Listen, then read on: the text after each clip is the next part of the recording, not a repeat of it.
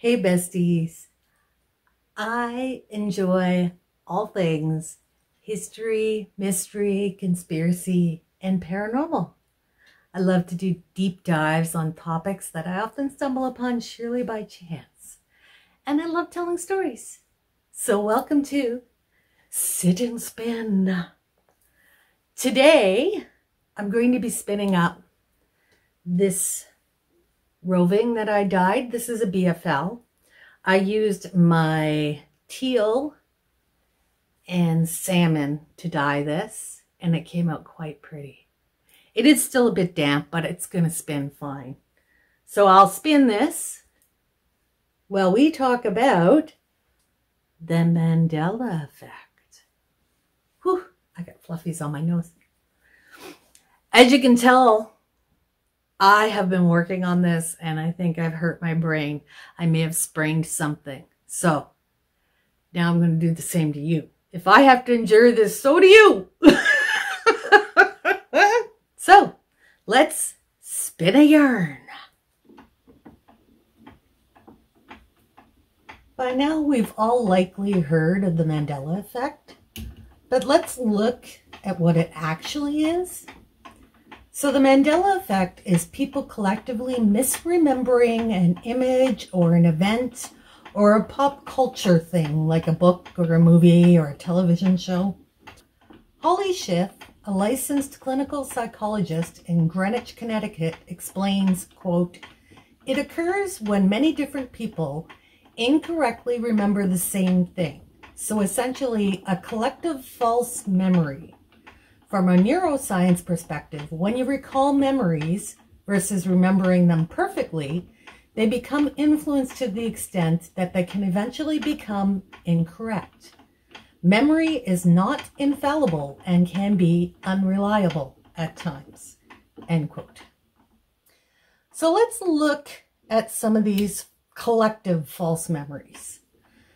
The one that irks so many people is the Berenstain Bears, spelled S-T-E-I-N.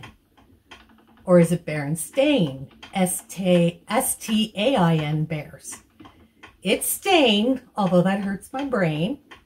That's so not how I remember them. So yes, I suffer from the Mandela effect. Picture Mickey Mouse in the old black and white Steamboat Willie cartoon. Is he wearing suspenders? If you said yes, you're wrong. What about Mr. Monopoly? Monocle? No monocle? That's right, he does not wear one. Again, I remember a monocle. What about Fruit of the Loom? It does not have a cornucopia. Curious George never had a tail. So these are all low stakes. They're not going to make the world explode. But they do hurt the head when your memories don't align with the facts. Because this makes you doubt what you think you know, and it can lead to being more open to stranger explanations. That, maybe the timeline changed, or maybe the powers that be are lying to us for some reason. Or maybe we shifted realities. Or maybe we all just live in a simulation and these anomalies are just programming glitches. You can drive yourself mad just by agonizing over whether Mickey Mouse had suspenders. Let's look at this in detail and see if we can make some sense of it all. Back to the beginning. Let's start with the person who gave this phenomenon its name. Nelson Mandela. For those too young to remember, first of all, study your history. Second of all, let me give you a brief synopsis, words are hard, synopsis of who he was and why he was so important. Mandela was born and raised in South Africa, the name of an actual country in Africa, not a general area. At the time, South Africa was ruled by apartheid, a system of racial segregation that favored whites because white people kind of suck. Mandela's entire life history is long and complicated, but you can get a good summary on his Wikipedia page. Go have a read of that. For our purposes, know that he became involved in opposing the white minority rulers, and this led to acts of violence and sabotage, because when you're a repressed people, you'll do whatever you can to throw that off. So, he was captured and sentenced to life in prison in 1962, and he stayed there for 27 years. He suffered many health problems over the years, but was eventually released and exonerated in 1990. From there, he helped negotiate the end of apartheid, and he rose to become the president of South Africa. He was a complicated man, and the politics are even more complicated. But as a symbol of a cause, his importance can't be denied. So, how did he become the name of this phenomenon? Well, a large portion of the world believes that he died in prison in the 80s. I'm one of them. I believed for the longest time that he was dead, right up until I heard he was elected president, actually, and I was like, wait, what? As I was still young at the time, I kind of, just shrugged it off, shoddy memory. And I didn't realize that so many other people thought the same thing. This was the early days of the internet, so you couldn't just, jump into a discussion group and find out the truth or hash it out or say, hey, I thought he was dead, and have dozens of other people go, me too. In fact, I thought nothing of it until I started hearing about the Mandela effect. And even then, I just shrugged it off as making a mountain out of a molehill. We have crappy memories as a species. It's not a surprise. I didn't realize that the Mandela effect is just a small piece of a huge and scary puzzle. One that makes me worry for everyone. So, come with me on my journey into being way creeped out. So who dubbed this the Mandela effect? That would be paranormal researcher Fiona Broome. Her welcome page at FionaBroome.com, so FionaBroome.com, reads, quote, I find haunted places and investigate paranormal phenomena. I'm also the person who, back in 2009, launched the Mandela effect topic online. I never expected it to become so popular or so misunderstood. I mean, wow. In general, I'm always skeptical until I run out of reasonable science-based explanations for whatever we witness. Then yes, I am a believer, but I'll still keep looking for more normal answers, end quote. So Fiona, I just gave her a new name. So Fiona is an author, researcher, location scout, historian, and media consultant. She's a busy woman. She's the founder of hollowhill.com, HOLLOWHILL.com, one of the original ghost-related websites, and has written more than 1,000 ghost-related articles for magazines and websites. So she's considered an expert in her field. Initially, Fiona had a website for the Mandela effect where people discussed the various effects they found and theorized on how and why these came to be. So as I looked around her current site, I found a blog post titled, quote, Why I So Rarely Talk About the Mandela Effect, end quote. I was curious as to why the person who started the whole phenomenon wouldn't want to continue to discuss it, so I had to read. So there wasn't much in the blog post, but when I scrolled to the comments section, I began to understand. This was posted by a user named Paul Robles on March 14th, 2024 at 8:39 p.m. So very, very recently. And he had this to say, quote, I've done extensive research on this topic, which led me here. It's interesting that Fiona doesn't own up to the fact that she just remembered wrong or took a science fiction book too seriously, which made people confused. I don't know how it caused this much mass confusion, but in my most humble opinion, Fiona just rode this ridiculous wave that's spinning out of control to this day, and she just enjoys it.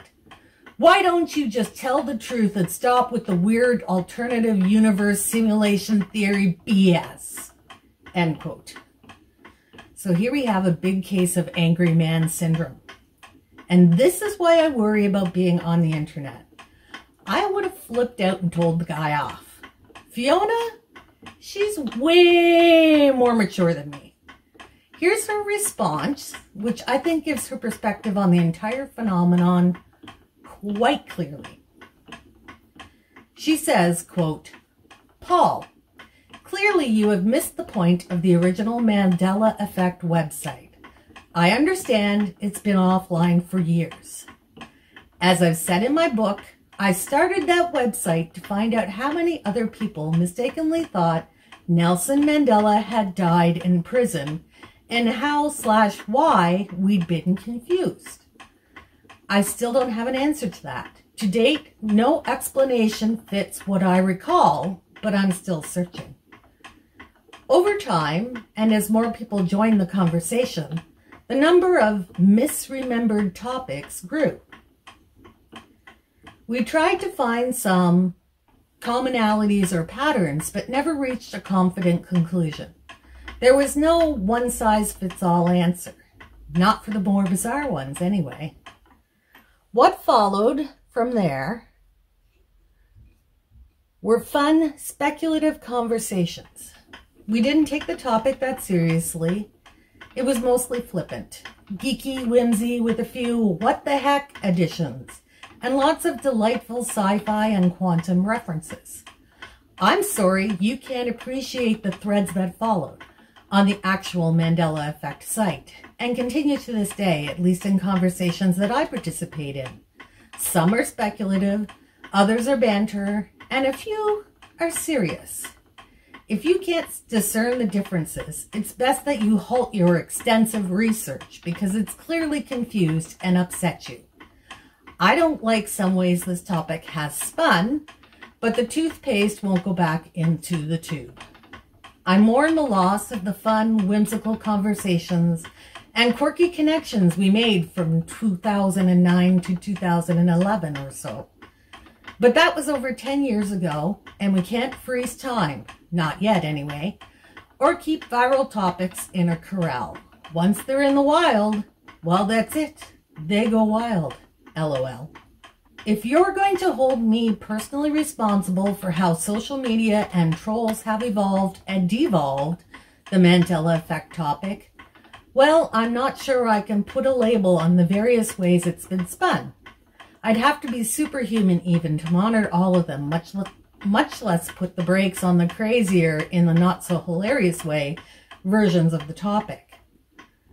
I've been a fan of quantum studies since I first stumbled onto Matt Planck's theories related to energy quanta. And growing up in the halls of MIT, related topics have steadily fascinated me. Do quantum studies actually explain some of the Mandela effect? I haven't a clue. Though I'm the first to admit that we're still knee-deep in speculation rather than solid proof in our related discussions. Well, if you can't hear the fun in it, acknowledging that text rarely conveys voice as well as it might, please find other, more interesting topics for your extensive research. Personally, I wince at the various related conspiracy theories. Also, I utterly hate that people are using the Mandela effect to lead gullible people to question their very own real memories. That's destabilizing, and it's not okay. Nobody, even me, yes, I'm joking, can control, censor every Mandela effect conversation. If I could use one word for how I feel about the weird way some folks twist it, and how very seriously they take what had been flippant speculation, it would be exasperation. However, there were still some fun and amusing conversations, and I'll admit that, yes, I enjoy these. This isn't one of them, and I hope that clears up obvious confusions for you and others. I get really, really tired of explaining this." End quote. Obviously, in the early days, Fiona enjoyed the discussions and theorizing, but in the way of the internet, people began to take it too seriously. And I feel for her as she's being held responsible for all of it. So what are some of the concerning theories surrounding the Mandela effect? Let's get into it. That was really evil. Though the original video has since been removed, TikTok user @dimlifting theorized that Fruit of the Loom did originally have the cornucopia in their logo. But in 1973, the company was responsible for one of the largest chemical poisonings in the Western world, and Dimlifting theorized that a corporate rebrand was responsible for the cornucopia disappearing. Okay, sure. But that hardly seems the way to go. A whole new name would make more sense, but you do you, boo. There have been people showing the logo on vintage shirts with the cornucopia, but that's not really reliable evidence. And if you've been playing a drinking game where you do a shot every time I say cornucopia, you must be proper smashed by now. So again, this seems pretty low stakes. I mean, who cares if there was or wasn't a cornucopia, right? It's not really a huge deal. Just say that that's what it was. You know, it was a rebrand. No big deal. But one of the hosts of the Mind's Eye podcast on TikTok thinks this is just part of a bigger conspiracy. They believe manipulating people into questioning memories from their childhood is just the first step. Because after they convince them of that, what else can we be collectively brainwashed into believing? It's a chilling thought, but I don't think that the powers that be can run a scam that long. Not and keep it together. I just can't see it working. But this led me down the rabbit hole to the most chilling theory that literally creeped me out. This one says that the CERN Large Hadron Collider has caused endless parallel realities, and that these false memories are echoes of the past that once existed. Okay.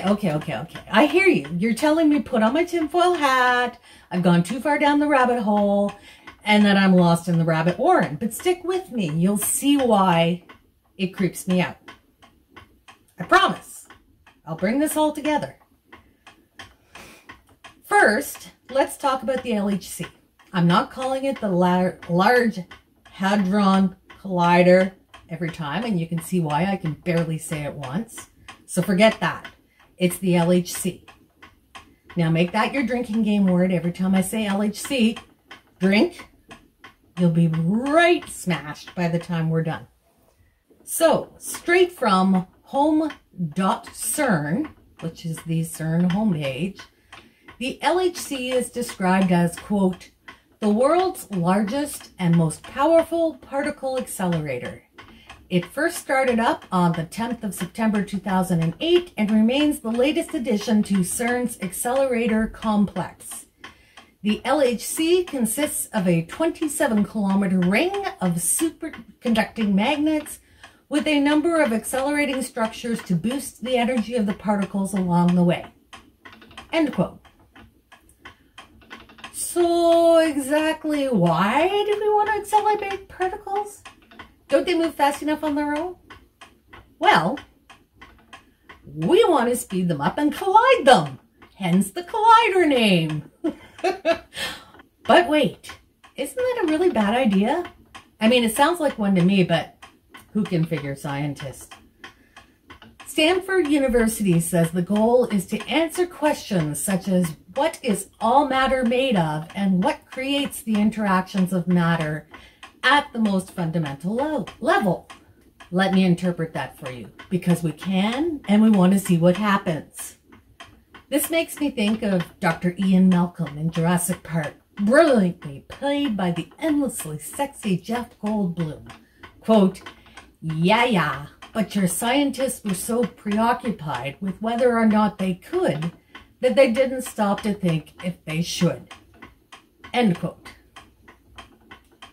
I've always loved that. So, could these collisions be responsible for actually changing our timeline? Of course, if they are, it's something that would be very hard to prove, as we won't have any evidence that anything has changed. So, let's look and see if we can see any correlation between collision and new Mandela effects. While the LHC first went operational in September 2008, initial testing was delayed until November 2009 due to damage from a magnet quench incident. Fancy terms. It's just a way of saying a connection failed and it released the helium that's used for cooling the magnets into the tunnel where it wasn't supposed to be. But at least the entire complex didn't blow up, right? This meant their first successful run was from 2010 to 2013. Collisions that happened in this run led to the following discoveries. The first creation of a quark gluon plasma.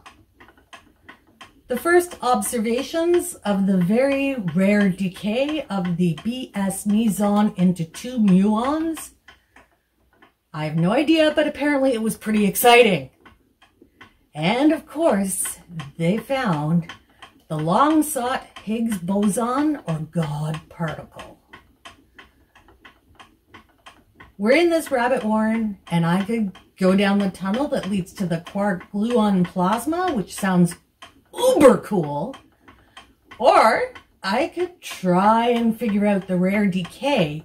But then they mentioned the God particle, and I immediately rushed down that tunnel screaming, "Show me!" Space.com provided an explanation I could understand without a physics degree, so let's see how they explain it.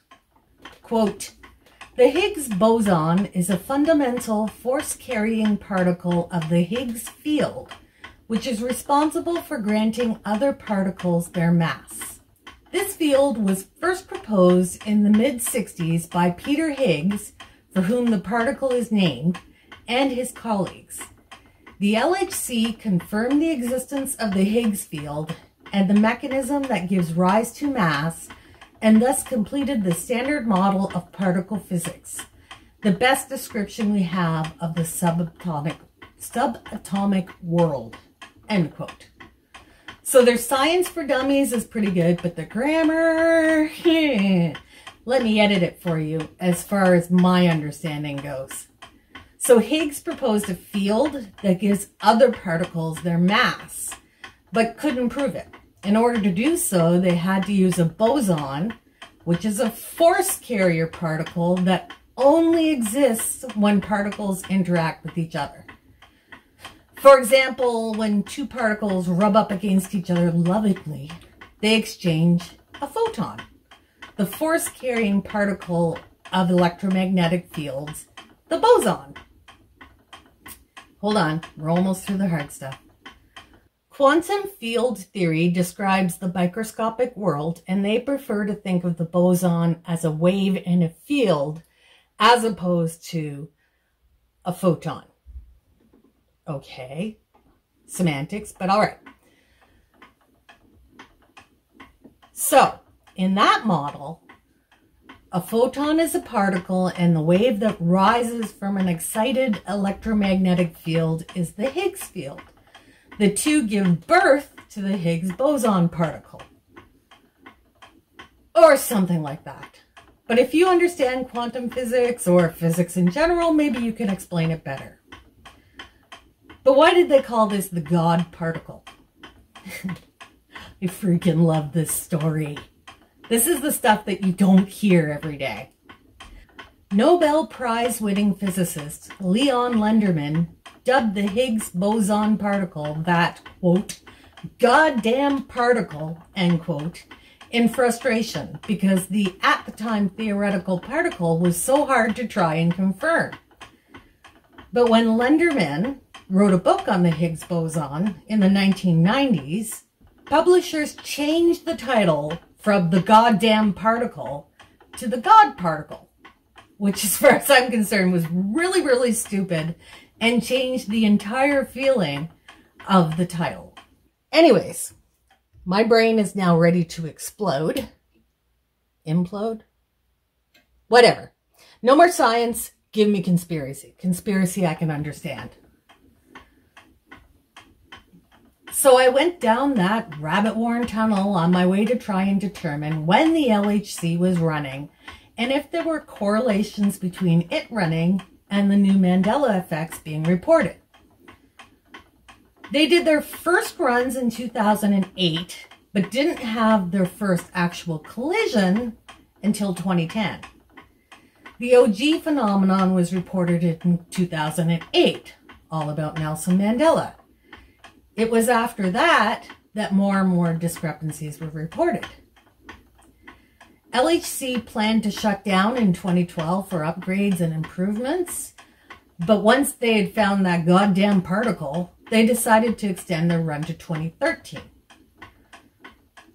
The long shutdown lasted from 2013 to 2015 when the LHC was restarted, and it ran from 2015 to 2018.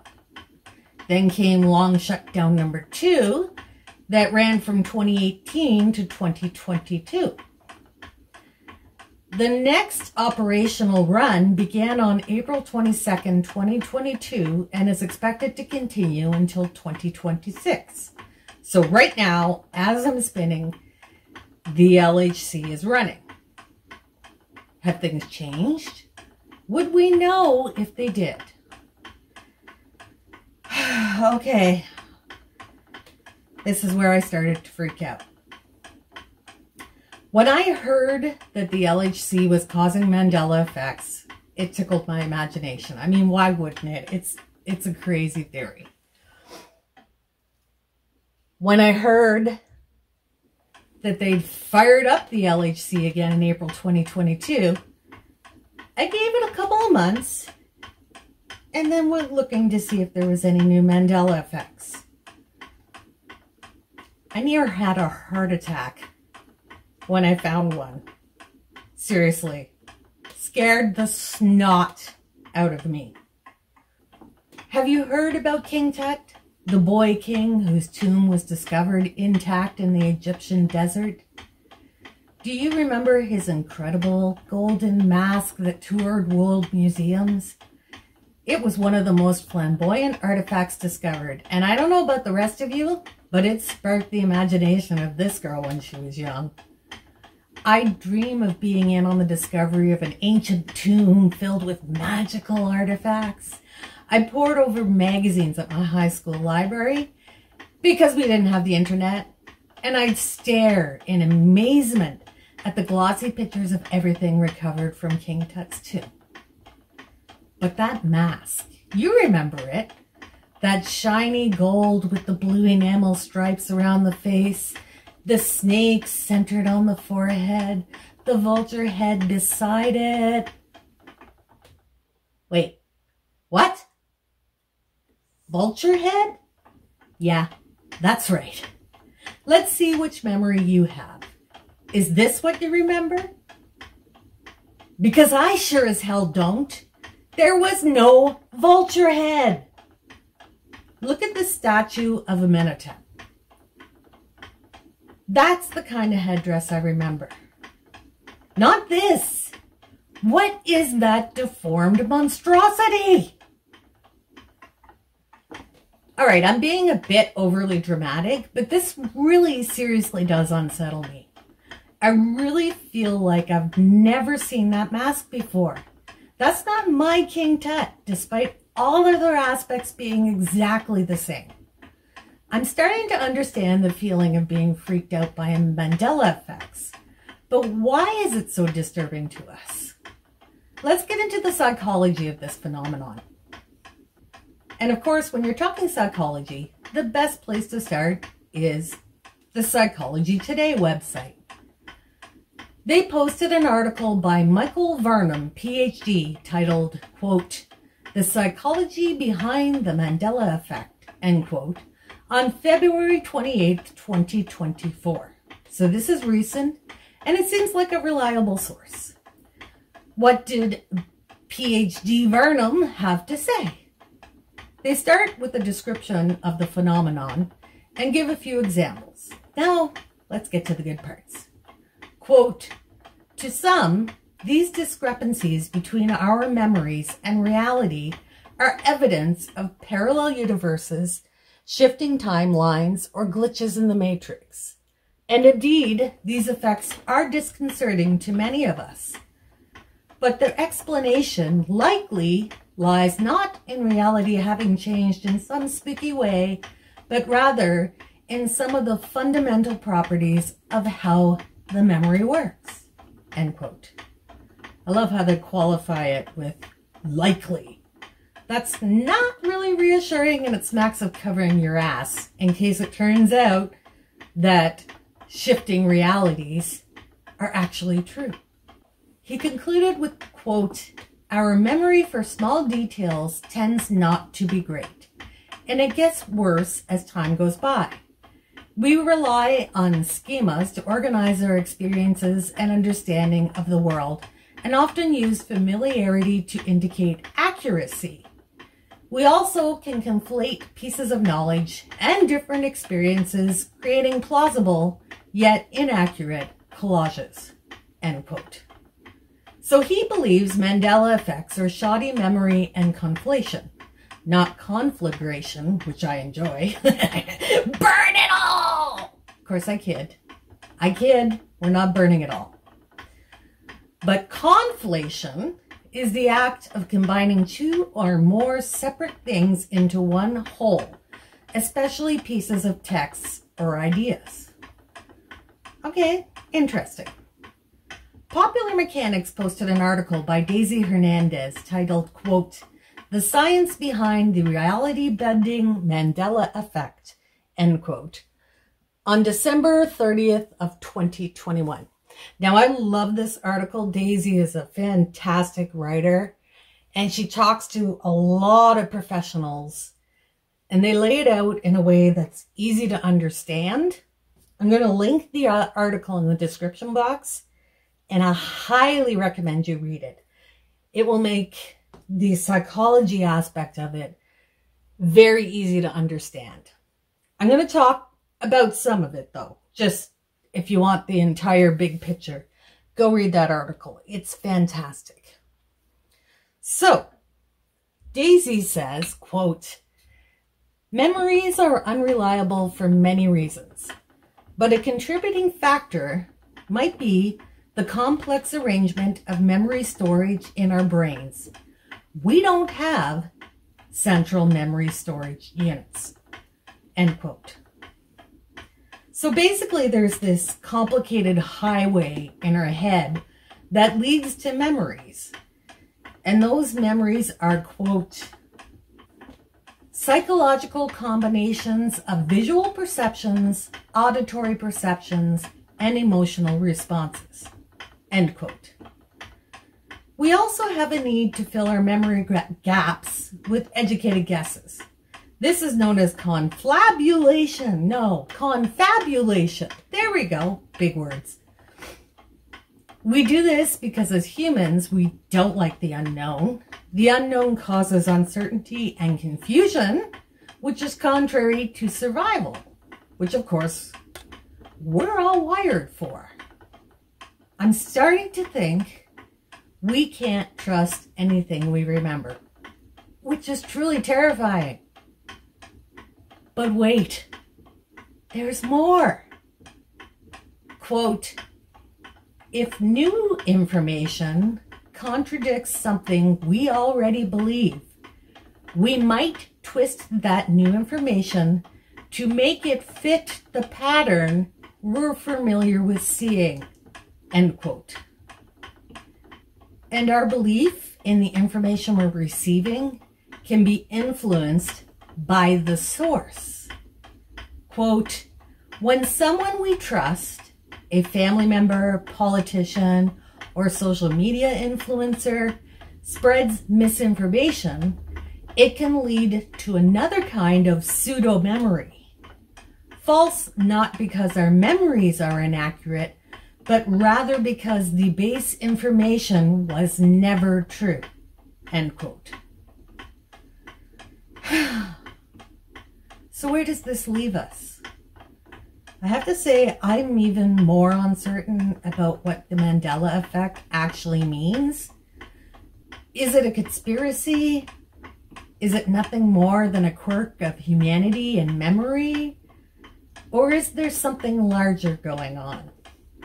For me, I'm side-eyeing the CERN accelerator. I don't trust that thing. So now that you have a headache along with me, and possibly a bit of a complex, I'm sorry. Thanks for joining me, guys. I hope you enjoyed a good yarn, and I'll see you in the next video. Bye!